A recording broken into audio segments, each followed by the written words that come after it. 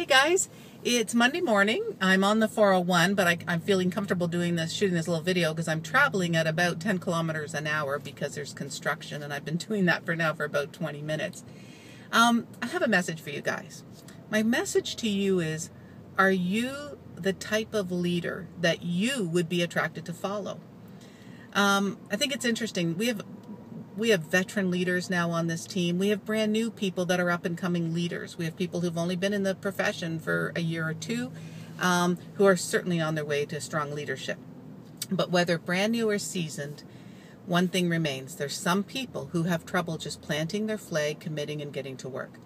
They are in and out with their commitment by the day. I'm going to make a promise to you because there's universal principles that always apply.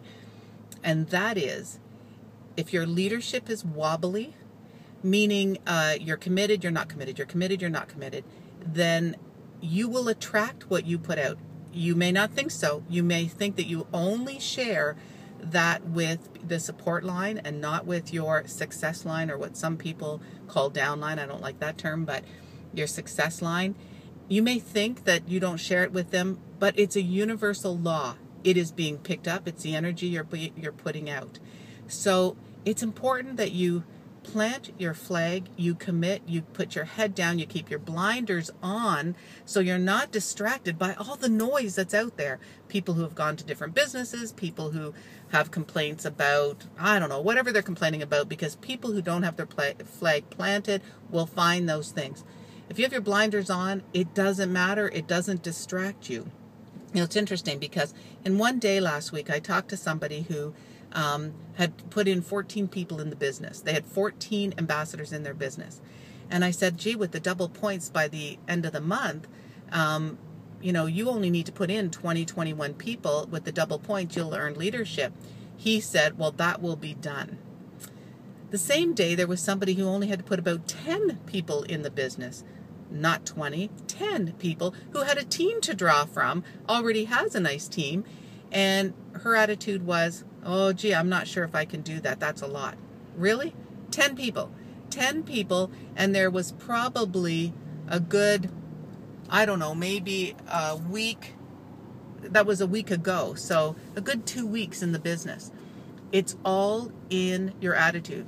There's a difference between the first person's attitude and the second person's attitude, and without a doubt, there will be a difference in the business that develops unless that second person can change her attitude.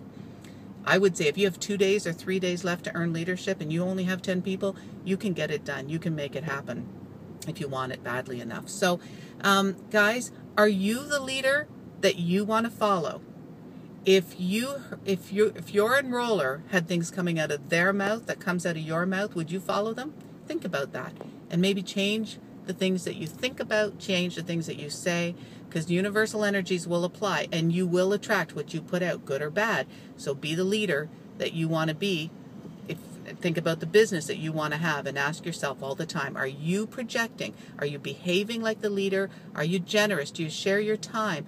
You know, Sonia Dudley and Helen McFadden have rearranged their schedule tonight to meet with some of our team members. They don't benefit from that, but they are projecting the kind of generosity by sharing their time, the most important commodity we have to help other people in the company. Are you the leader that you want to follow? Have a great day.